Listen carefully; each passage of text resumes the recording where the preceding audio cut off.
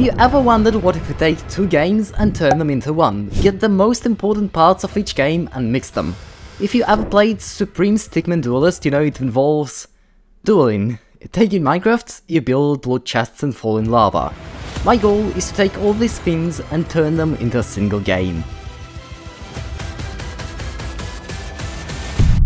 So here's my idea. I have a blocky 2D platformer with two players spawned in a random place.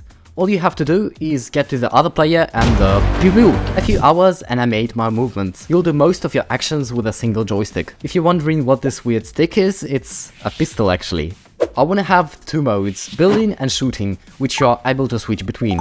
I wanted to be able to place blocks in all directions, however, that would mean that I need like 20 buttons on my phone screen, so I can only build under myself.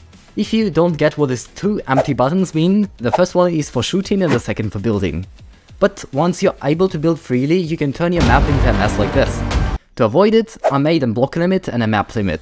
Your blocks still refill every 10 seconds, so it's no big deal.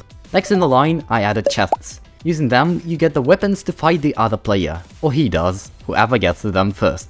The background is now your minimap, by the way. After these changes were made, I found out playing blank blue players is a bit confusing.